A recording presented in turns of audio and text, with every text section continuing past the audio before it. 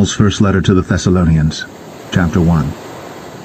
Paul and Silvanus and Timotheus, unto the church of the Thessalonians, which is in God the Father and in the Lord Jesus Christ. Grace be unto you, and peace, from God our Father and the Lord Jesus Christ.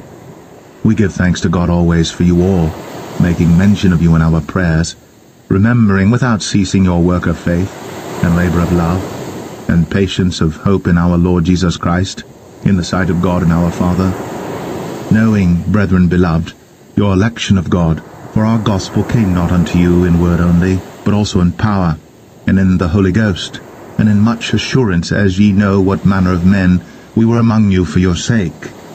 And ye became followers of us, and of the Lord, having received the word in much affliction, with joy of the Holy Ghost, so that ye were examples to all that believe in Macedonia and Achaia. For from you sounded out the word of the Lord, not only in Macedonia and Achaia, but also in every place your faith to Godward is spread abroad, so that we need not to speak anything. For they themselves show of us what manner of entering in we had unto you, and how ye turned to God from idols, to serve the living and true God, and to wait for his Son from heaven, whom he raised from the dead, even Jesus, which delivered us from the wrath to come.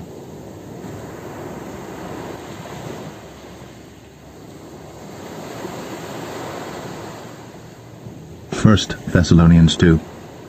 For yourselves, brethren, know our entrance in unto you, that it was not in vain.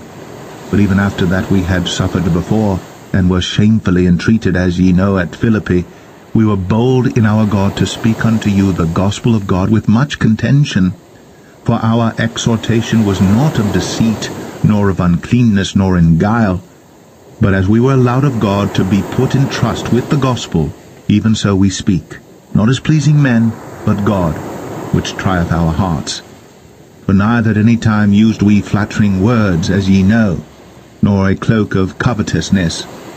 God is witness. Nor of men sought we glory, neither of you, nor yet of others, when we might have been burdensome, as the apostles of Christ. But we were gentle among you, even as a nurse cherisheth her children. So being affectionately desirous of you, we were willing to have imparted unto you not the gospel of God only, but also our own souls, because ye were dear unto us. For ye remember, brethren, our labor and travail, for laboring night and day, because we would not be chargeable unto any of you, we preached unto you the gospel of God.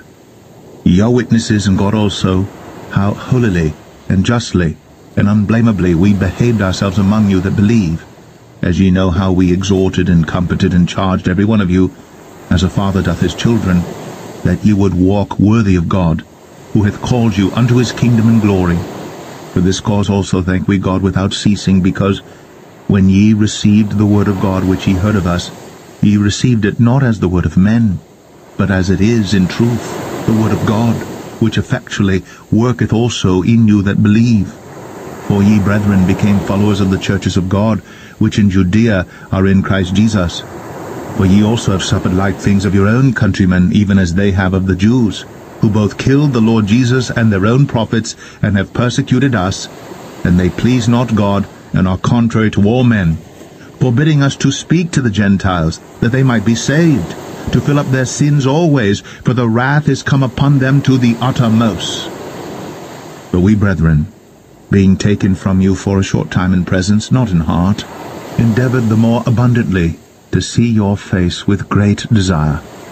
Wherefore we would have come unto you, even I, Paul, once and again, but Satan hindered us.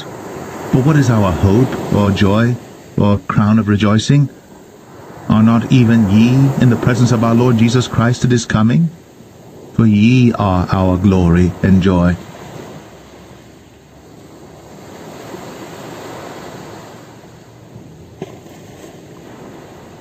1 Thessalonians 3. Wherefore, when we could no longer forbear, we thought it good to be left at Athens alone, and sent Timotheus, our brother and minister of God, and our fellow laborer in the gospel of Christ, to establish you, and to comfort you concerning your faith, that no man should be moved by these afflictions, for yourselves know that we are appointed thereunto. For verily, when we were with you, we told you before that we should suffer tribulation, even as it came to pass, and ye know. For this cause, when I could no longer forbear, I sent to know your faith, lest by some means the tempter have tempted you, and our labor be in vain. But now, when Timotheus came from you unto us, and brought us good tidings of your faith and charity, and that ye have good remembrance of us always, desiring greatly to see us, as we also to see you. Therefore, brethren, we were comforted over you in all our affliction and distress by your faith. For now we live, if ye stand fast in the Lord. For what thanks can we render to God again for you, for all the joy wherewith we joy for your sakes before our God, night and day praying exceedingly, that we might see your face, and might perfect that which is lacking in your faith. Now God himself and our Father and our Lord Jesus Christ direct our way unto you. And the Lord make you to increase and abound in love one toward another, and toward all men, even as we do toward you, to the end he may establish your hearts unblameable in holiness before God, even our Father, at the coming of our Lord Jesus Christ with all his saints.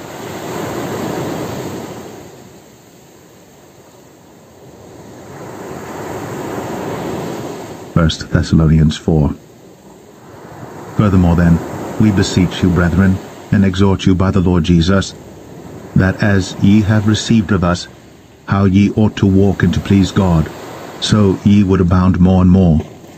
For ye know what commandments we gave you by the Lord Jesus.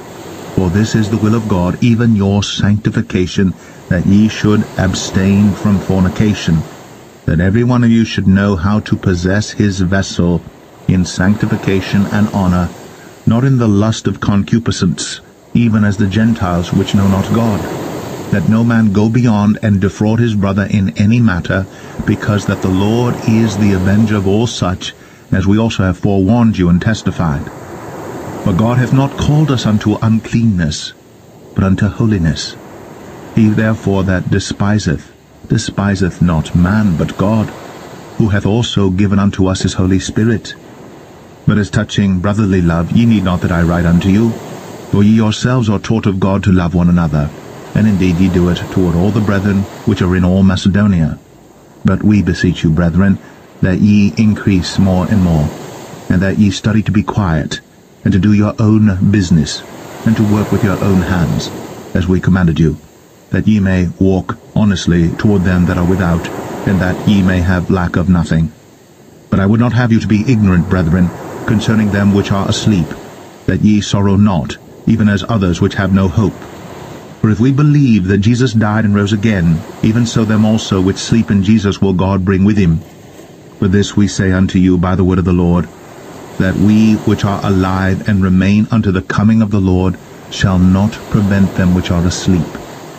For the Lord himself shall descend from heaven with a shout, with the voice of the archangel, and with the trump of God, and the dead in Christ shall rise first. Then we which are alive and remain shall be caught up together with them in the clouds, to meet the Lord in the air. And so shall we ever be with the Lord. Wherefore, comfort one another with these words.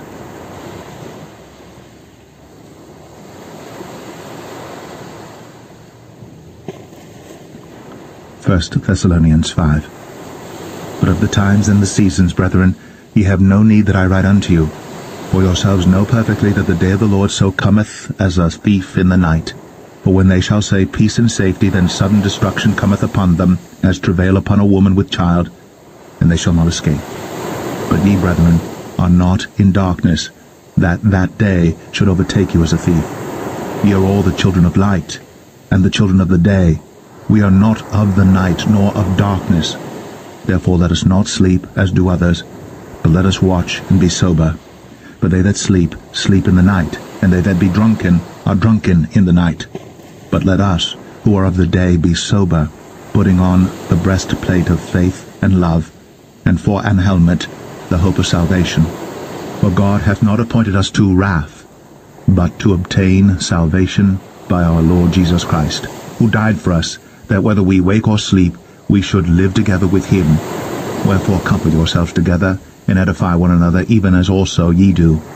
And we beseech you, brethren, to know them which labor among you, and are over you in the Lord, and admonish you, and to esteem them very highly in love for their works' sake, and be at peace among yourselves. Now we exhort you, brethren, warn them that are unruly, comfort the feeble-minded, support the weak, be patient toward all men. See that none render evil for evil unto any man, but ever follow that which is good, both among yourselves and to all men. Rejoice evermore. Pray without ceasing. In everything give thanks, for this is the will of God in Christ Jesus concerning you. Quench not the spirit. Despise not prophesyings. Prove all things. Hold fast that which is good. Abstain from all appearance of evil. And the very God of peace sanctify you wholly. And I pray God, your whole spirit and soul and body be preserved blameless unto the coming of our Lord Jesus Christ. Faithful is he that calleth you, who also will do it. Brethren, pray for us. Greet all the brethren with an holy kiss. I charge you by the Lord that this epistle be read unto all the holy brethren. The grace of our Lord Jesus Christ be with you. Amen.